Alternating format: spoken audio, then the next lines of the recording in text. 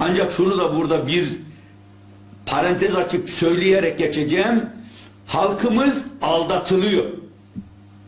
Uçağımızı yapacağız diye aldatılıyor. Tankımızı yapıyoruz diye aldatılıyor. Kendi helikopterimizi inşa ediyoruz diye aldatılıyor. Kendi gemimizi kendimiz inşa ediyoruz diye aldatılıyor.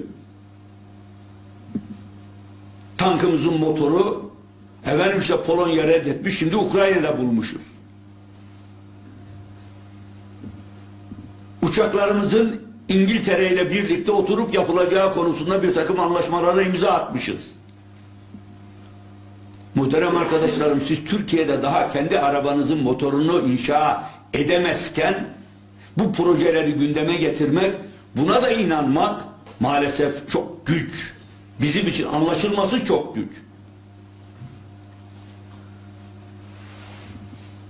Karadeniz'de füze denemesi yaptık diye sanki dışarıdan gelecek bütün saldırılara karşı koyacak bir güce sahibizmişiz gibi intiba doğrulmaya çalışılıyor.